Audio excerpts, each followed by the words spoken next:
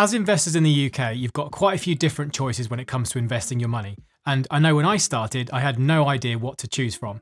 So in this video, I wanted to go through two of the most popular types of accounts, explain exactly how they work, what they allow you to do, and most importantly, whether you should choose one or the other. I don't think this is an easy choice to make, but let's work this through together and I'll give you my thoughts as we go on. Let's start with ISAs. This sounds simple, but there are actually 4 different types of ISA accounts that you can use. You have the cash ISA, a stocks and shares ISA, an innovative finance ISA, and also a lifetime ISA. As if personal finance wasn't complicated enough, but anyway. Now, before diving into the details, the main thing you need to know is that each tax year, you can put in up to £20,000 of cash across these accounts. There's also a junior ISA that you can open for your kids, by the way, and this has a limit of £9,000 per tax year. That's separate though, so it doesn't have anything to do with your £20,000 limit. You can mix and match those amounts, but it can't go above £20,000 in total for the money that you put in. There is also a caveat here when it comes to the lifetime ISA, which has a £4,000 limit per tax year. But let's run through a very quick example to see what this might look like. Say you were lucky enough to have £20,000 of cash to invest, you could use it in your ISA accounts like this.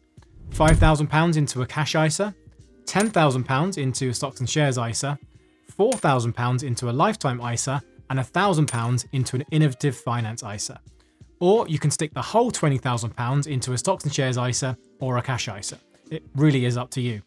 Now, the biggest benefit to any of these accounts is that you won't pay taxes on any of the gains that you make through interest, dividends, or capital gains. If you get lucky and invest £20,000 into a company in a stocks and shares ISA, and that becomes worth £1 million in a few years' time, then that money is all yours with nothing more to pay. Likewise, if you also do this in a cash ISA, there's no worries about any interest gained here too. Just quickly on the lifetime ISA, this is an account which is specifically for 2 different use cases. If you're buying a house or saving for retirement, this could be a useful option, as you actually get a top up of 25% of what you put in, which can be up to £1,000 free if you max it out with a £4,000 investment. This would take your account up to £5,000 a year, and you can do this until you're 50 years old, so long as you open the account before you are 40. Now, remember what I just said about the 2 use cases? This account is really useful for buying your first house, as you're getting a 25% boost to your savings, but also you could use it as a retirement account, as you do get access to it after 60 years old. But if you try to access it early for any other reason, you will be faced with penalties of 25%, so probably not worth doing that. So quick summary of these ISA accounts then. Everything you put in has already been taxed, so there's nothing left to pay once you use them. There's no limit what you can make from them, and there are now quite a few ISA millionaires in the UK as the years go by and the stock markets continue to do well. Also, the £20,000 a year limit is way more generous than other countries, and 95% of people will never even get close to this. Oh, and one more thing to note, it's a use it or lose it. If you do have some cash lying around and forget to put it into an ISA account in one tax year, you can't go back and use that allowance in the last one. So if you did have £30,000 sat around and it was March, you'd be best putting in as much as you can before the new tax year in April to give yourself no worries about having to use other kinds of accounts. Nice problems to have, but always worth a thought. And speaking of other kinds of accounts, let's dive into the world of SIPPs, or self-invested personal pensions. This is just another kind of investing account, and as the name suggests, it's all about giving you an account for your pension, which means that this is money for later on in life, and you can't take it out until you reach the right age. And just on that point, unless you're already taking money out, the minimum age is rising to 57 from April 2028, and this could be raised higher by the time many of us actually get round to retiring ourselves. So, on a positive note, this should mean that we've got a long time to build up some money, but we can't touch it until then. Now, a SIPP is a pretty powerful account, but it can get a little bit more complicated, so just bear with me. I won't cover every single little detail, but I'm sure some people in the comments section will help us out if there's anything worth adding. So with a SIPP, money you put into it gets a tax relief up front, and the best way to show you this would be a quick example. So let's say you put in £100 into a SIPP. Once that money's inside the account, you'll get a top up of £25, which takes your account to £125. £25 works out to be 20% of £125, and this is the same as the income tax rate for someone paying the basic rate of tax. So effectively, any money you put into your SIPP gets your income tax refunded if you earn anywhere in the basic rate of tax, which is 90% of people in the UK. The basic rate of tax, remember, is anywhere between £12,570 and £50,270 per year in the current tax year. You'll get that top up in around 6 to 11 weeks according to most providers, so it will take a bit of time to come through, but this will be done automatically for you by your SIPP provider. Where things get complicated or more interesting is if you're a higher rate or an additional rate taxpayer. You also get a further tax benefit by being able to claim even more tax relief through your self-assessment. And this might mean 20% or even 25% more tax relief depending on how much you earn. To show you a good example, I've taken this table from Interactive Investor's website. It shows you how much a £1,000 investment into a SIPP account would actually look like, and how much tax relief you can expect depending on the level of taxpayer that you are. As you can see, a regular taxpayer and even a non-taxpayer get £250 topped up on their £1,000 investment. But things get interesting once you pay more tax, as you can claim back between 20 and 25% of tax once you fall into these tax brackets. So based on their tables here, you can see what a contribution of £1,000 into a SIPP might actually cost you in real terms. Clearly, a SIPP is a powerful tool once you start earning a lot of money in your job.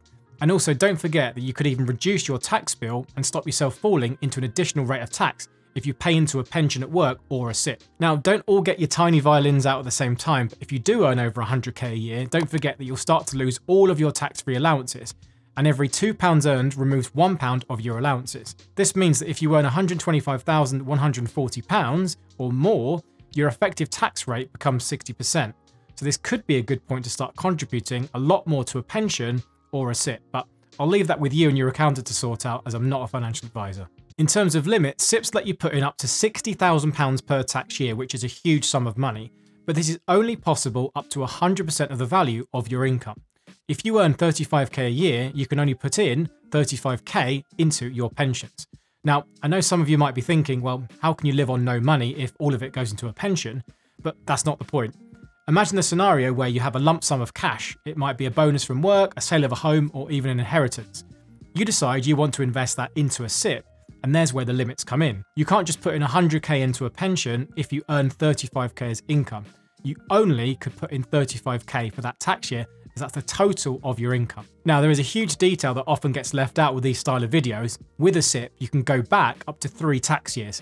So if you did have 100k from a sale of a house today, you could put in 30k in each tax year going back 3 years. But also, don't forget to take into account any company pensions you might have as well, as this is also part of the total allowance you can invest. Now you can see how these things get complicated, but anyway, I hope you get some of the basic points. Then final thing to say on SIPPs, just before we move on to a bit of a comparison, is that they are taxed on the way out, unlike the ISAs that we spoke about, which aren't taxed at all when you finally want to start taking money out. You do get 25% as a tax-free amount, but the rest will be liable to your normal rate of income tax. Now, there's loads of clever ways to take money out, and you don't have to take all the tax-free cash out at once, and you can still keep investing during this time as well. You also have the option to buy an annuity as well, which is a guaranteed income for life. Now, I don't want to go into too many of the details here because otherwise the video will get too long. And super high earners can't just keep claiming forever. There is a limit which tapers down your allowance once you earn that super money. No need to feel sorry for them, but for every £2 of income above £260,000, the annual amount they can pay into a pension is cut by £1 down to a minimum of £10,000. Sad times. If you want a video on any more details on SIPPs as a deep dive, then let me know in the comments below. If there's enough interest, I'll go ahead and get that one done, but trying to keep this one as simple as possible for the time being. Now, it's time to compare the two, because at the moment, I've given you loads of details and you might be a little bit lost. So let's actually do some real world examples and see how much impact that extra tax relief might have during a long-term investor's life. Okay, let's run 2 scenarios. 2 people putting in £200 a month, one into a stocks and shares ISA, and the other person using a SIPP. If they both invest for 30 years and get a return of 6% a year, which should allow for a bit of inflation as well, they'll end up looking something a bit like this. Our ISA investor has £196,000, all tax-free, but our SIPP investor has £245,000, as he was contributing his £200, but it got topped up, which made his investment £250 a month. Now, don't forget, as I said earlier, the SIPP investor has 25% of this tax-free, but will need to pay tax on the rest as he draws that down however he chooses. You could do this loads of different ways, but you could take all of your tax-free cash now, or even just take 10% of it each year to last you 10 years while the rest of your investments still grow. That would be all up to you, as in a completely personal decision. Now, clearly, the SIPP investor has a bit more money because compound interest has worked its magic over the long term when you add a bit more money. He will have tax to pay, but let's say that in this example, that our investor only ever stays in the basic rate of income tax during his retirement. That rate is 20%. and 20% of the taxable part left only comes out to 36.8k in total. So even if you take this part out, the SIPP investor has still won. Hopefully I can show you on screen now what this looks like, because I realize that I might be losing some people with all of these numbers. Sorry about that, but I promise you that if you do take your time, it will eventually click. So what's best? Well, look, first off, you don't have to choose. This isn't a one or the other thing, and you can have both accounts open at the same time in your life. I think that it becomes especially useful once you start to earn a lot of money as well, as things really start to get interesting once you're able to claim back tax relief and max out those allowances. But that only really applies to a very small number of people. The benefit of the ISAs to me is their flexibility, as you can access your money anytime, excluding the lifetime ISA obviously, and you never know when you might want to access them. You could want to buy a home, go traveling for a bit, or just get access to your money, but SIPPs only allow this once you reach late into your 50s. So if you're using a SIPP, you really have to be committed to the process and know that this money can only be for retirement. And on that note too, I think this could be a really useful account if you get itchy fingers. Because a SIPP doesn't let you have access to the cash, you're almost forced to become a long-term investor rather than get scared out of the market and sell everything. An ISA is really good because it's flexible, like a stocks and shares ISA for example, but it also becomes an issue if you invest for a short while and then sell out once things get difficult. If you know that you can't sell and have to stick it out, then you're way less likely to make bad short-term emotional decisions. Now, one thing I haven't really mentioned earlier here, which is worth saying, is that a SIPP, I think, is a really useful to bring in old workplace pensions that you might have lying around from other providers. With a SIPP, you can manage all of your money yourself, probably save a boatload in fees, and also decide exactly what you want to invest in. I actually did this myself a couple of years ago now, and I'm really glad that I did. I moved all of my old workplace pensions into a SIPP on my Vanguard account, so all of my money's in one place. I bet many of you out there have loads of pension accounts which aren't doing anything because they were set up when you used to work for a company that you're no longer with. So you might get the odd letter in the post each year giving you an update as a reminder, or you might have moved house and totally forgot about them.